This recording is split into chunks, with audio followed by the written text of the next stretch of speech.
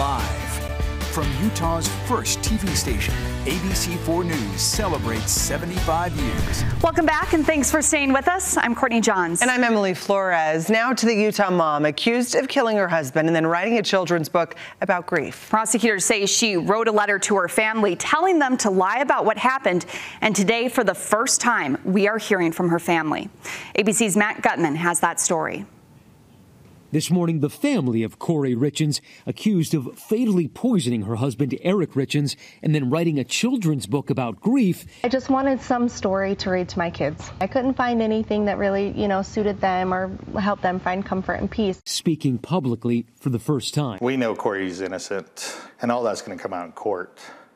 And I think that's going to shock people. Days ago, while searching her cell, guards opening this letter in which prosecutors allege Kouri attempted to coach family and friends into giving false testimony on the stand. But Kouri's attorney says the letter was marked attorney-client privilege and should never have been opened in the first place. Her brother DJ accusing the jail of misadministering her medication to get her out of the cell. And you say that they have messed up her medication 6 times? 6 times. 1 time is an accident. 2 times is incompetence.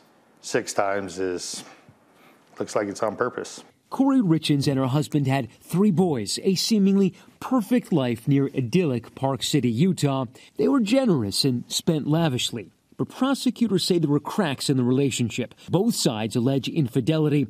And before Eric died, he changed his life insurance beneficiary from Kouri to his sister. Kouri's family says Eric used drugs and possibly overdosed. The prosecutors say it was Kouri who slipped Eric a deadly dose of fentanyl in a Moscow Mule cocktail. They also say she siphoned hundreds of thousands of dollars from Eric.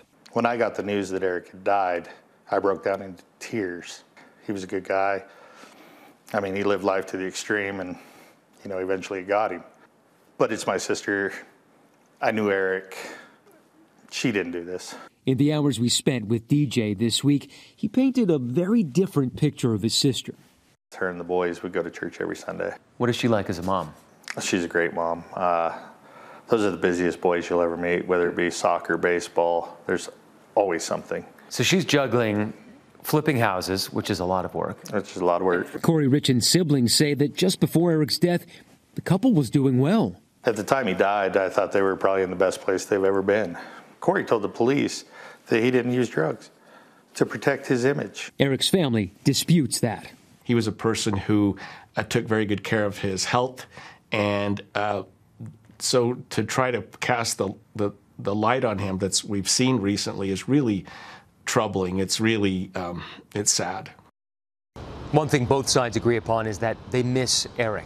Now, we reached out to the jail and prosecutors for comment about that jailhouse letter they found and how they found it.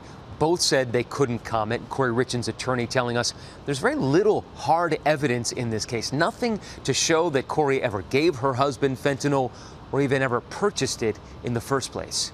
Matt Gutman, ABC News, San Francisco.